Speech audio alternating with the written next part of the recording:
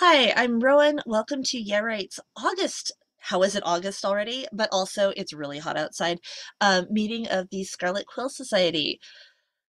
Um, Someday I am going to actually start one of these and not have been laughing or something immediately before we started recording. But today is not that day, y'all. So if you want to laugh with me, it's August, the Christmas tree is still there. This is not going to change. It still hasn't changed. Um, the cats are going to come and go. The dogs are going to come and go.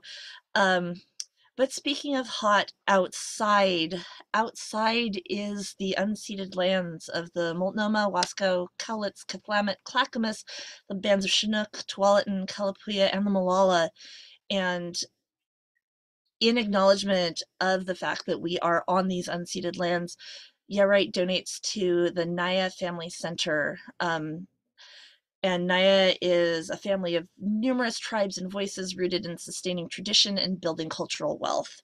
And that is sort of the obviously like not the most we can do, but also not the least we can do to acknowledge that we do owe a debt to the people whose lands these are. And then I'm going to hit my phone, and we're going to treat that as another segue. Um, so last night, speaking of families, I was at my sister's house, and we've finally reached a point where my nibbling doesn't want to just throw me out of the house as soon as they can get rid of me, which is kind of neat, actually. I get to be the cool aunt. I have the Nintendo Switch. Um, so they wanted to do bedtime book, and we did bedtime book. And as we're reading this bedtime book, and the nibbling is 6 now, which is kind of great. Like they can participate in things meaningfully. Um, I don't know how many people have read my posts going back 5, 6, 7 years. Yeah, right. Um, but I don't have kids, but I don't hate kids, which is, a juxtaposition that people don't necessarily buy into immediately. But I'm not really into babies. I'm gonna be straight with y'all. Um, Pre-verbal humans don't particularly like me, and I don't need them to. Um, like that's not a big ego thing for me. I have friends who like their whole thing is like, "Oh, I'm the baby whisperer." I'm like, "Good for you. Fantastic. You take this baby." Um, I'll take it back when it can talk. Um, takes a village, right? Like I'm over here in the village. You be over here in the village, we're good. Anyway, so we're reading this book about obviously like dragons and wizards, and in the book there is an evil wizard. And my nibbly said, "Well, what makes them evil? How are they evil? I don't like that. That's evil is not a nice word. That's and at 6, you don't want to engage with there are very real evils in the world and this is what's going on, but they're also like a pretty politically engaged little kid. Um, and so what we settled on was this wizard is making poor choices. They are not making good life choices, and they're not making choices that support the people around them, which is, the book is aimed at 6 to 9 year olds. Um, and that's an understanding of what's going on. But what that said to me, like as I'm going home, I'm thinking about this interaction that we've had, and this character was so flat. This character was so thoughtlessly built that a 6-year-old was like, no, but what? Um, and so that obviously, I'm thinking about that. I'm thinking about this talk. And I'm thinking about, what makes a character and what do we want to talk about when we make characters? And I think a lot of people are going to sort of jump in and say, "Oh, Rowan, you're saying we can't make evil characters." And that's not true at all. 100% you can make evil characters. There are people who want genuinely bad things. Things that are antisocial, things that are straight up harmful. Um, that's their life goal. I mean, the obvious example is Hitler. And I'm not here saying, oh, you have to give all of your bad characters a redemption arc. Some people don't need, want, or deserve a redemption arc. Some people are not great, um, but they should be understandable. And that's what makes a character whole. A character, at the end of the day, is an entity in your story that wants some things and doesn't want other things. And that's it. That is the whole of what a character is. Um, and if you can't suss that out, then your character isn't well built. And whether your character is good or bad, they should be well built. So I'm going to ramble at you for an unspecified period of time, and then I am going to drag my writing partner, Christine, in, and we're going to talk about some of the practical ways, the stuff that I am about to. I literally just said ramble on. I need an editor. Somebody give me an editor today. I also said earlier in a conversation, it is 100% 50-50. Of course it is. That's how that works. That's how numbers work. Rowan, come on. Um, so I'm going to bring her in, and we're going to talk about um, keeping your characters in character and what that looks like from a story building perspective, and some things that you look at as an editor when you are reading a story and a character is not staying in character, and some suggestions that you can make to the author to get this character behaving the way that they need to behave in order for the story to move forward. Um, Conversely, maybe the story doesn't go that direction. Maybe the story doesn't need to go that direction. Maybe the story moves in a different direction because this character and that story are not compatible, and maybe you need to separate them. But that's writers never want to hear that. Writers never, ever, ever want to hear that. I'm just gonna be real straight with you there. So yeah, we're gonna sort of tag team this one, which I hope you'll find it fun. So what do I mean when I say a character is an entity in a story that wants something and doesn't want other things? We know what entity is, right? Like it's a person or a personification. The house in Hill House is a character. The house in House of Leaves is a character for these purposes. But also, the alien in Aliens, Ripley in Aliens, the cat in Aliens, Jones. Oh my God. Almost forgot the cat's name. Somebody was going to jump down my throat. The cat's name is Jones. They're all characters, right? That's also a character. They all behave in certain ways, and the ways that characters behave are shaped by the things that they want. So when you put a character in a story, when you, as an editor or a reader, are trying to identify the character, there are some things that you need to know about them. And you should be able to identify pretty quickly what the character looks like and what they want. Maybe you can't identify their whole life goals, but you can identify their goal for the interaction that they're having in that scene.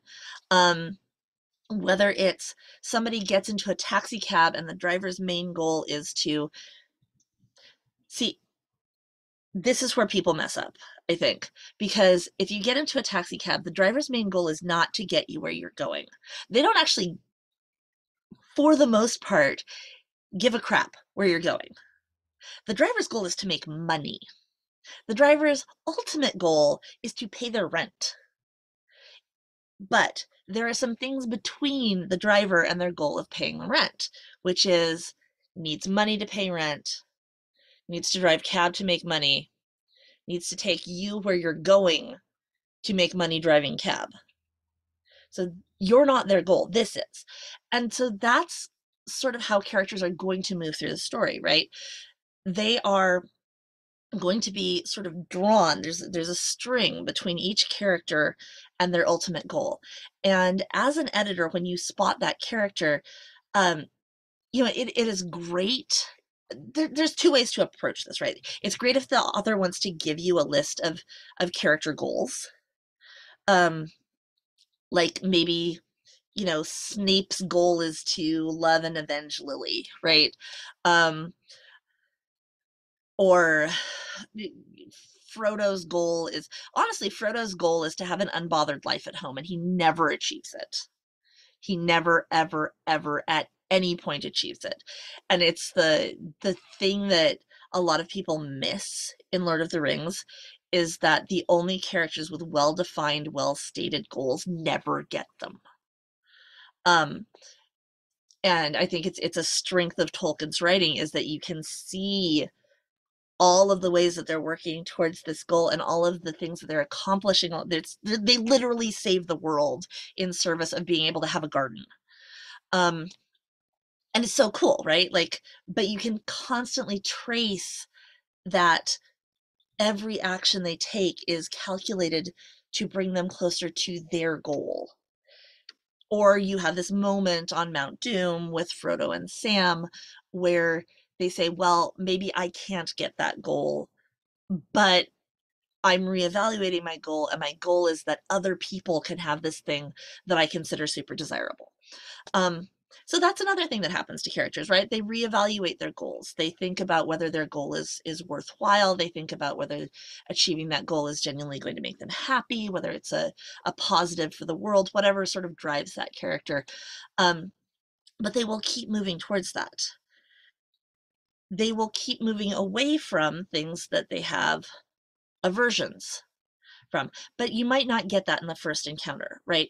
So back to, we're at the first encounter, we're looking at the character.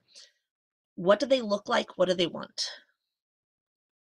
Um, your characters should be adequately described. And I want to say, like, there is an art to describing a character and not saying anything about how they look. For example, you could describe me as the kind of character that discovers an unopened bottle of 3-year-old mascara. That's the kind of person whatever. Yeah, sorry about my makeup cabinet, you guys. Out there walking my dog with his full face on at like 10 in the morning. It's great.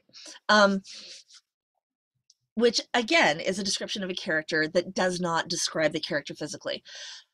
The downside of this artful character description is that, especially if you are writing in English, especially if you are writing for an audience that grew up reading, that has been reading, that has encountered in school the vast tomes of cishet male white Western literature. Um, Whatever you think of the intrinsic value of any individual book in that series, what you are carrying as a writer and as an editor is the weight of hundreds of years of literature where if I don't describe a character, they're white. You can still see it really, really obviously if you go to, I can't think of a website off the top of my head, but you can literally just Google character descriptions, casting descriptions, and characters that are supposed to not be white are described specifically and physically. Characters that are most likely to end up being cast white are not. They might say wayfish, they might say um, sullen, they might say, they have all of these, like, can the actor hit this emotional range in a way that our audience will recognize things, but very, very rarely does that not end in the casting of a white character, as opposed to the other characters that are explicitly described as, this is the black best friend, this is the Latine buddy in high school. Um, you know, so if you're carrying the weight of that literature, you have to push, you don't have to. I can't make you, but it is a net positive when you push back on that and make sure that you physically describe all of your characters. And then when you are physically describing, when you are as an editor, what I do when I'm reading through a story is I will write down each character's name as it comes up. And if the character is not named in that interaction, I will write down, woman with cake. Um, and in a lot of instances, um, woman with cake will never appear again, and it's fine. We have a description of her. We know what she looks like. She's carrying a cake. She wants to get the cake from point A to point B. Great. That's enough information about that character. She walks through one scene. In other instances, woman with cake is the unnamed spouse of this character who he never thinks of by name through the entire, like, thousands of words of the story. And you're like, why do you think of your wife as woman with cake? Why do you think of your kid as child with ice cream? Wouldn't you think of them as like, oh, look, there's a little Hitesh, right? Like, so, like, name the characters. So they should have a name, right? Like, especially if it's like, when was the last time you thought about one of your parents by their physical description? Or did you think of them as, you know, my parent, or did you think of them as, uh, whatever your name for your I grew up in a hippie family. I called my parents by their first names. I think of my parents by their first names when I'm talking about them. But I would never say that woman in the red tank top when I'm talking about my mother, right? Um, Although now I feel sort of compelled to because um, hi mom. Uh, so so you should find out this information about the characters in fairly short order, in the same way that you would if you were suddenly in a Zoom meeting with them. Um, if you are tuning in right now and looking at me, you know what I look like, you know what I sound like, you know that I talk with my hands by this point. Um, you know what I do for a living, and you know that what I want to do right now is talk about characters. Except I'm an introvert. So what I really want is for that clock to run down. No, I kidding. I love you all. If you can't identify that, this character is not fully built and you need to go back to the author. So character descriptions. This is the first place that a lot of authors get into trouble. This is the first place. Sometimes I say that a story tells you more about the author than the characters. That's very rarely a compliment. Um, when people are described in certain ways, it also carries a weight of history. Um, for example, like last month, when we did the sensitivity reader panel, I think we talked about not referring to people of color as food. They're not consumables. They're not made of coffee or chocolate or cocoa. They're definitely not, um, there's also a long and freighted history of referring to white people with high value words. Um, Alabaster, sapphire, gold, golden. Um, when you refer to one group of characters with high value words and another group of characters as consumables, you have set up a racist backdrop for your story. I Full stop. Whether or not you ever intended to, whether or not. So as the editor, your job is to spot that, dig it out, give them a better way of going about it. Um, uh, one way to do it is to look at the culture the characters are operating in and the things that they would encounter and figure out how they would think about each other in terms of the everyday objects they see around them. You know, instead of his eyes were as black as coal, say his eyes were as black as space. There's more things around you than food. His skin was the color of old paper. Um, what am I, literally, what am I looking at around here?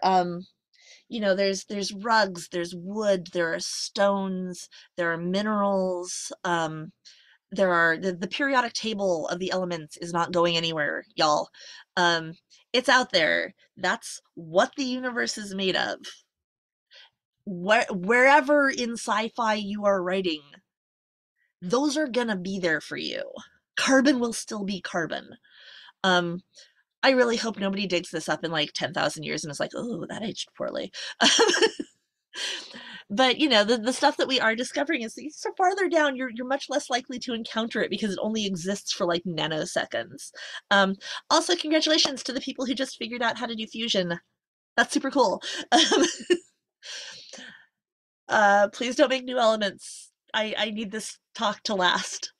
um, so you do have ways to describe characters. The other thing that you should be looking for in these character descriptions is artifacts of racist caricatures. So, a friend and I were talking last night, and we talked a lot about fish that people think look funny, and how a lot of that, whether it's the blobfish, which actually is a very attractive fish when it's under pressure. I just want to be very clear about that. It's in its natural environment, it's super cool.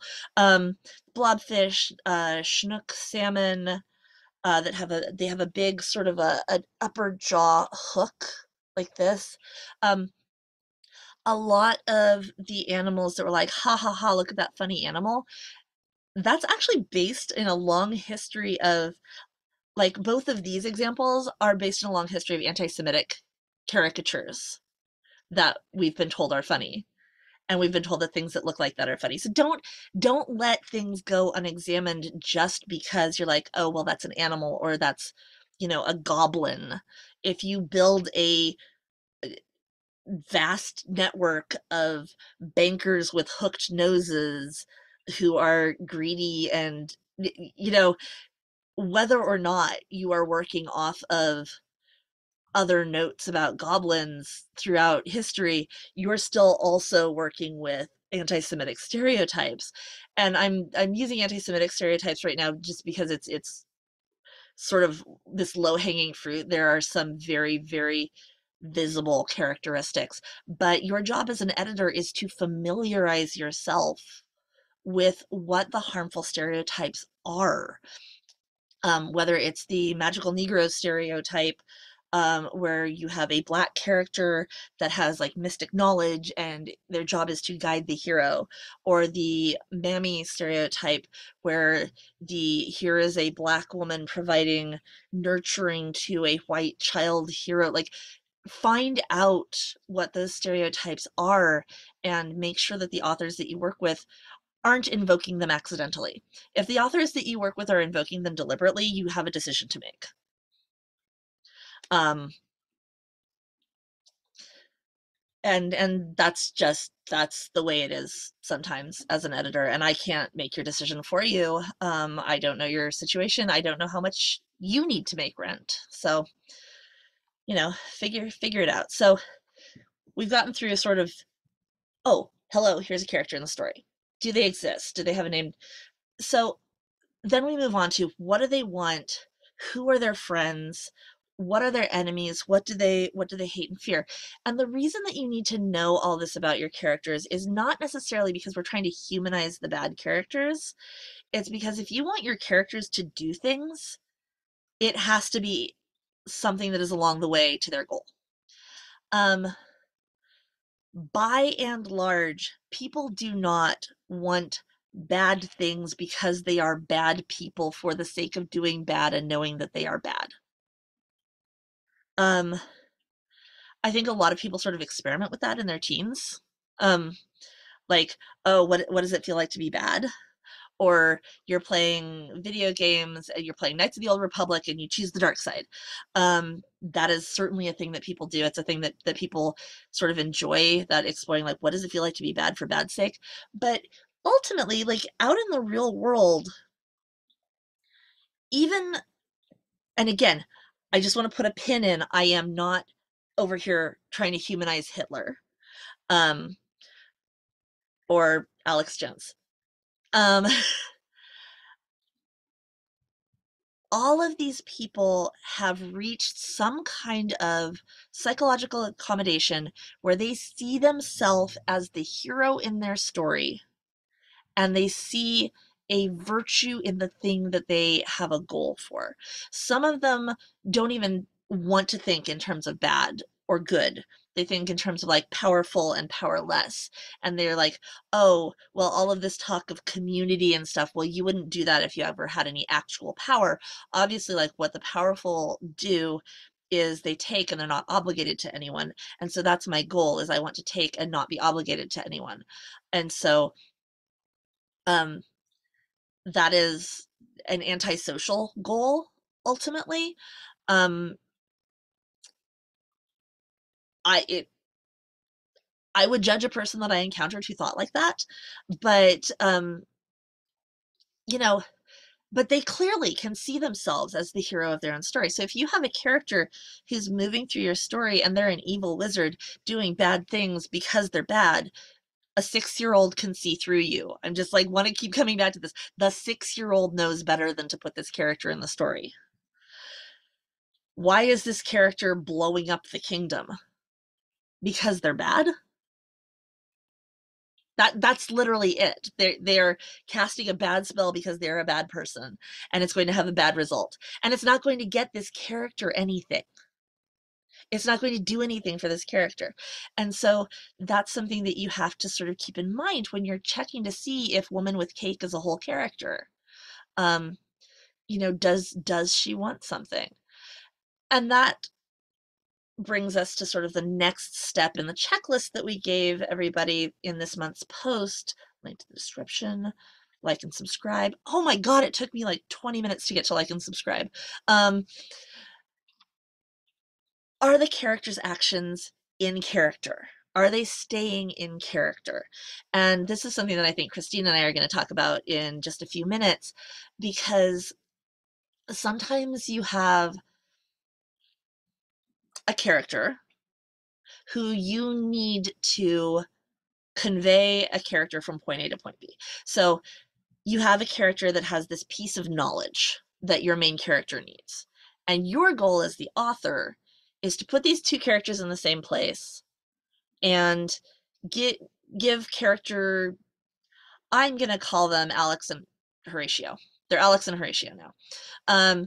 So Alex knows something that Horatio needs to know. My goal is to put Alex and Horatio in the same room at the same time for long enough that Horatio and Alex talk and Alex tells Horatio the thing. Um, at this point in the story, these two characters don't know each other. They don't have any reason to know each other. Why would they be in the same room? So a lot of authors will just sort of shove them into the room, like, oh, and then Horatio went into the room, and then Alex went into the room, and then the door was locked. And it's like, why would they even go in the room though? Why is Horatio in this room? What did Horatio hope to accomplish by going into the room? What did Alex hope to accomplish by going into the room? Um, why would he go into a room with a stranger? So instead, what you do is Horatio is trying to get from Portland, Oregon to Portland, Maine. He's cross Portlanding the country. And his car breaks down. And so you're like, okay, well, here's a long opportunity. He's got like a week here where where I can try to get him in contact with Alex. All right, what if I break Horatio's car? Now suddenly he's going to be more likely to be in contact with other people for lengthy periods of time, trying to achieve his goal of getting to other Portland. So now I can put him in a room at a car mechanics, and I can break Alex's car, or I can have Alex pick Horatio up hitchhiking, which also puts them in an enclosed space for a period of time where two strangers would be expected to make friends. Um, to communicate, to have a conversation. Um, So there's all sorts of ways. And so instead of trying to just shove my characters into a room where neither one of them have a reason to be, what I do is I move the goal and I put it on the other side of the place that I need the character to go. Um, so that's something. Excuse me. I literally, like, I almost never talk except on Zoom anymore. Um, my throat is so dry right now. Um, Characters. So as an editor, every time a character does something, and you're gonna spot it really quickly, even if you're just sort of beta reading or giving some top level comments, because it's gonna light up this little, why would they do that, light bulb in the back of your brain. Like, why would they do that? Why would they go into that room? Why would they have a conversation? This doesn't seem like something this character would do, right? If you want to have Batman kill a guy, you're going to have to come up with a reason. You can't, that's not something Batman does. It's like his one line, right? Other than I am the night. But, if you want to have, people can spot, and if you are having trouble spotting it, go read some bad fan fiction. There's also fantastic fan fiction out there. There's just some stunning writing, but don't read that. Read the bad stuff. Find a story where just sort of read through them in order, and you'll get like 300 words in, and you're like, Captain America would never. That's what being out of character looks like. And that is you having an understanding of who Captain America is, what he wants, and what he will and will not do in service of that goal. And so you've just bumped into him either doing something that he has an in canon stated aversion to, or something that would be a deal breaker for him moving towards his goal, or you've found him moving towards a goal that you think is incompatible with what you know about the character. So that is what you are looking for when you're trying to figure out if the characters are staying in character. And all of this goal moving stuff that I'm talking about is stuff that you can suggest to the author once you've identified the character's goal. Um, and again, bad for bad's sake is not a goal. But I need to kill, 30 people is a goal. It's an evil goal. Um, but it is this character's goal, and they're going to keep moving towards it. Um, so that's kind of like the suggestions, right? Like, and again, if you can't identify the character's goal, go back to the author and say, I can't tell what this character wants. And so all of their actions are feeling kind of flat because it doesn't seem like they have any motivation to do anything. And this is another thing that writers complain to me, at least as an editor, about a lot.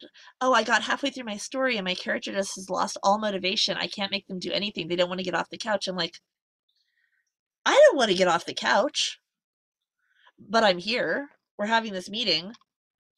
I don't want to get off the couch either. Figure out something your character wants more than they want to stay on the couch. Um, that's how you motivate a character. Instead of just yanking them around and moving them through your story, draw them through the story, coax them. This is like octopus hand. I don't know what I'm doing here. Um, and then the last thing before I jump to my conversation with Christine that I want to talk about is patterns in the story. This is a thing that is very much your job as an editor to be the person who spots, because the author is not positioned to spot this. Um, and a lot of readers, may or may not notice this. Um, Once you do start seeing these patterns, you can't unsee them. So try to turn that piece of your brain on, right? Like, um, I'm trying to think of a real world example, whether it's like, oh, this actor always gets typecast as this kind of character, or, when you're watching a Disney kids movie and they're trying to have diversity, but the same two black kids show up in every single scene so that there's like enough black kids, and they're just counting on you not noticing that it's the same two black kids in different clothes.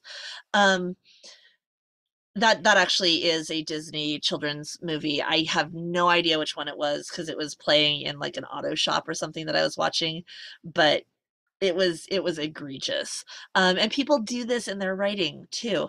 Um, they will, not on purpose, they will say, "Oh, I want to have about a third Latina characters." And great, so they hit that checkpoint, but what they haven't considered is that all of those characters are gang members and all of these characters are not. um are all your good characters one color? Are all your bad characters one color? Are they all one group? Are they all one social group? How is that social group chosen? Is this a racial group? Is it an affinity group? um how are we working with that? um Circling back, character descriptions. Which characters get a good description and which don't? Which characters, is there a group of characters that is described one way and another group of characters that's described another way? Like I was talking about with the high value words and the food words, right? Um, but there's also like some characters are described like all the way down to every detail in their clothes. Other characters are not, which obviously you're not going to give equal airtime to every character. That would be ridiculous. um and now I want to write a story that does that. But if two characters are of roughly the same importance and they're going to have roughly the same airtime in the story, they should have the same amount of information generally available about them. um I People are going to say, well, what about detective stories, because like the murderer is blah blah blah. The murderer isn't even in the story for most of the story. Not as the murderer. So no, you don't have to describe the murderer perfectly all the time in your detective story. um Certainly that would take away, I mean, that could be a huge spoiler, obviously. It's information that your narrative character is probably not going to know. So that's another way to look at it, is does your narrative character have an appropriate, especially if you're in a really tight third person or a first person, does your narrative character have an appropriate amount of information about each character based on the interactions they've had with them and what they know? Or does your narrative character suddenly know that like somebody's got two kids at home, and I'm like, how would they even find that out? How, you may know it. And this is another instance where it's good to know more about the characters than goes into the story. um, Both the author and the editor should know more about the characters than makes it onto the page. um, brief word about nonfiction. People in nonfiction are also characters, and you need to put in an appropriate amount of information about them. This doesn't mean that you have to like make up motivations for them or whatever, but you already know what they look like in most cases. If you're writing like historical nonfiction, you may not know. You may not have a portrait of every person who is in your book that you're describing. We don't know exactly what a Sumerian copper seller looks like, but by God, do we know that that copper was bad. Um, so that's the sort of thing that gets included and doesn't. And you still need to think about this when you're writing and editing nonfiction. Is is my husband enough information about a character, or does the reader need to know that your husband is shorter than you? Is that going to be relevant to the story? Um, is this information that the reader needs to understand why you guys are having a fight over the height of a door frame and he doesn't think it's a problem and you do? Um, give them enough information. Like everybody's goal is to walk through the door. It's the door to the bathroom. You have to get in there. But now you're having this fight over the best way to achieve that goal. So you suddenly have an antagonist and a protagonist, because all an antagonist really is someone who has desires that are incompatible with what the protagonist wants. Um, and that can mean that the antagonist wants to do something genuinely terrible and the protagonist doesn't want that to happen. But it can also just mean you want to rent the same Chuck E. Cheese for your birthday party. So Chuck E. Cheese is sensory hell. Please don't take your kids there. um,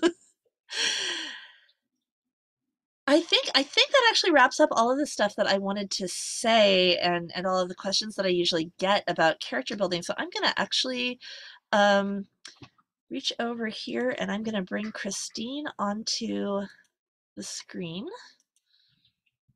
She's over here on me, so if I keep like kind of looking this way, um, hopefully that's gonna work out. Hi, Christine. Thank you for joining us from vacation, where it like looks really nice. It is very nice. It's a little hot here in the sun. I miscalculated how long the shade was going to hang out on the back porch. So, Ah, you always um, make me sit in the sun when we go to a coffee shop. Everybody's gonna say, "Oh well," but she's green screen. It's actually the view that she's looking at, guys. it's better than the backside of the house. So, Anyway, so characters. When you and I write together, characters are sort of your job, right? well, I like to think so. No, I love building characters. It's one of my favorite things. And So much so and that I've sometimes you forget to make them do anything. Well, yeah, there's Is that. that Yeah, fair? exactly. Yeah, that's totally fair.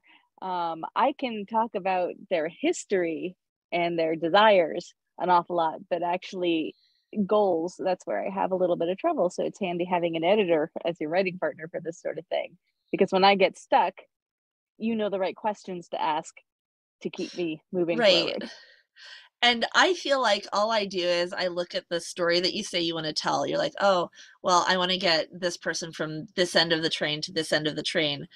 And that's the whole goal of the story, is to get to the engine.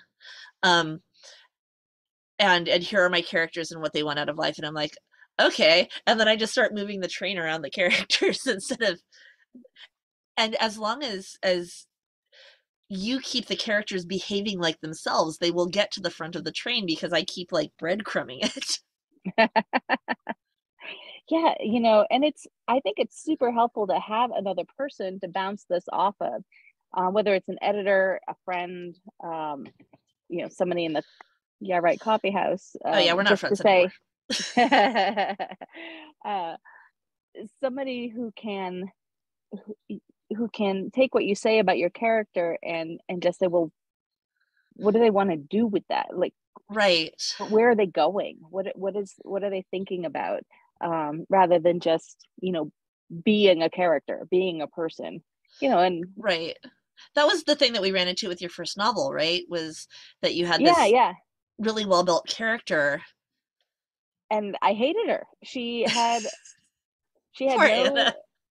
I know She's she had fine. no real goals. I think her main goal was she wanted to get away from a bad relationship and go to college, basically. Um, Which are and perfectly fine which goals for a character to have. right, but those are very far future goals, kind of. So, like, to get from point A to point B, I mean, they well, were or a Z, week there's away though. yeah. I mean, there's things that needed to happen in the middle to make a story, for one thing. If she just got on this airship and floated away and went to college, like, there's no story there. There's no Right. Right. It's a And diary that's where I entry, was right? stuck. Like it's a Yeah, series of exactly. events. So Exactly. And we that's we where I put got stuck. we put 450,000 words of world-saving plot between her and her goal. But I Yeah, mean, so that's all we did, right? Was that you yeah. had a character who, in the ordinary course of events, would have gone from point A to point B, left home, gotten on this airship. Uh, Trip takes about a week. She gets off the airship in about a week and she's in a new city and then she has to, and we could have told that story too, right? We Like, could have told that story because how she was going to actually get into college was a whole nother right. So situation. there was stuff to explore there, but what you were interested in was this subplot with like the dashing airship captain and the mysteriously burning fire in the city and um Right.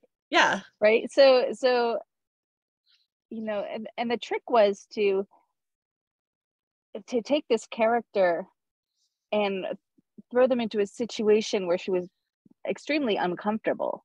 Not her, it did not play to her strengths. A lot of the stuff that, you know, it, so right. you talk about moving the goalposts. Like it's not that you move them forward in a linear manner necessarily, but you kind of hook a right over here, I mean, I sort of and like put stuff in between her and the goalpost more than moving the yeah, goalpost. yeah, that's a good way to put it. So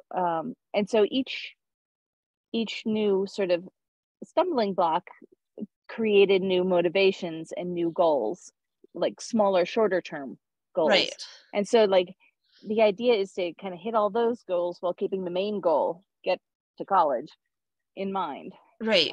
So, how do you, you know, How do I deal with the fact that my airship has been hijacked? right? Right. And one And of then the things that I circling know, back in edits, we came up with some really just genuinely, because we knew so much more about the characters at that point, circling back in edits, a lot of the stuff that I had actually put in as this is in the way, this is in the way, this is in the way, this is in the way, um, became kind of extraneous with what we mm-hmm, then knew about the characters. So this is another mm-hmm. like great reason to sit down with your friend or in the coffee house and talk about your characters, not just about what you think is cool about your characters, but like uh, I spent a lot of time in that first major round of edits asking, well, why wouldn't he just? Like Mm-hmm. why are they doing all of these, 12 steps to get from point A to point B? Why wouldn't they just fly there? And Right. Yeah. then you have to examine, are these steps important to the story? What do we take from each step or keep from each step that's important to the story if we just fly from here? Or do we need to make a reason for them to do these steps? Right. And so the other thing, like your editorial brain helped me with, was these things where I was like, oh, it would be really cool if Anna, you know, did this thing and knew all this stuff about this topic, and you were very good about reining me in and saying, well, why would she? Why would Yeah, she know, how an airship works? Why would she know how to fix, the wing mechanism? Why would she know, right. how to And sneak it's not that she around? can't know, right? Like, I don't think I Right, ever, if you gave me a reason why she would know it, I don't think I ever told you, well, no, she can't, right, yeah, for the but sake of the story. Because I hate that. I think it's one of the things that uh, is the most frustrating for me when characters go out of characters when they wouldn't have a really simple and obvious piece of knowledge. mm-hmm, right, Um, yeah, exactly. Like it's the why why wouldn't is your they why would you I just saw a meme come around about like, oh, if you're a starship captain and you need a character to do something, what you have to do is say, come to the bridge, I need to talk to you immediately. And then the character has to go all the way from point A to point B. Just tell them on the communicator. They're right there. They're already talking to you. you're already on the phone? They're already on the phone. Um, just tell them. Like, because then they're gonna have to go all the way back to the transporter room or wherever the heck they were. Like, it's ridiculous. It's absolutely ridiculous. So there's both Yeah, like why would they know this and why wouldn't they? and I think sometimes as a writer, I get so excited about my characters and I want them to do things, um, that I'm not always thinking about, well, is this the thing that they would do or should do or could do? I want Right. It's really, really cool if your character climbs out onto a flying airship and patches the envelope. But right, is that but like, something that in a fully crewed airship, is that something that this character would ever do? And Right? even if it Yeah. wasn't fully crewed, is this the person they would pick? Right, exactly, exactly. And so kind of making those choices more realistic and logical. Not to say that characters can't make illogical choices, Right, but that comes because from a place too, right? It comes right, from yeah, exactly. I do stupid crap all the time. Like I do stuff that makes no sense, but also it comes from someplace, right? Like Right. if I am sitting here with a full fridge of food ordering dinner, it's because I'm having some kind of a like executive function meltdown, or I'm working too late, or whatever's going on, and for some reason I cannot make myself cook dinner. Um, Even though it makes no sense to order dinner when I've just bought groceries, right? Hmm. Objectively. Right. So, So yeah, sometimes I it's mean, sometimes your characters are especially just gonna like YOLO. yeah, right. But is your character that kind of character? Anna is not really that kind of character. Right. To I think she becomes a little bit more I that say way over the learning course of the learning to be story. that person. Yeah. So that's kind of an interesting journey. But yeah, having when you get really caught up in, and if you get really tied to your character, and you really just having another person help you figure out which of these cool things you want to do are realistic or work for the story and for the character is really helpful, because sometimes I just want my character to do all the cool stuff, and really that character is not the right one. Somebody Right. else should be doing this. And it's frustrating because you're like, but it's like a game, like tabletop game uh Mhm. mindset where you're like, you've got your party of characters or whatever, and everybody wants to do the cool thing. Everybody wants to, Yeah. defeat the big bad, or find this treasure. Which circles back to like every character thinks they're the main character. Mhm. And I think Mhm. that the more every character can envision themselves as the main character, the more realistic your writing is going to be. Yeah. Yeah. Because once you start having sidekick characters that are like, I'm a sidekick and I am perfectly content only doing sidekick things. Really? I mean, that can be their personality, but if Well, like so, why are they Sam out of their comfort Gamgee. zone? Right? Yeah. Well, Sam doesn't want to be a sidekick. That's not his No, goal. but he doesn't really want to be the hero either No. most of the time. No, So but so there's something, there there's a Sam range, is right? the hero of the Rescue Frodo story. Mhm. Like Yeah. Yeah. Sam sees his job not as saving the world, but as rescuing Frodo, and he is the hero of that story. Mhm. Yeah, yeah. So your characters might actually be sort of living in different stories in a way. Yeah, as Um, far as Sam is concerned, so Merry and Pippin are his sidekicks right, in the yeah, Rescue yeah, Frodo. exactly. Yeah. And as far as Sam's concerned, Boromir's the actual antagonist. It's not even Sauron. Mm, right? Yeah. So, like, So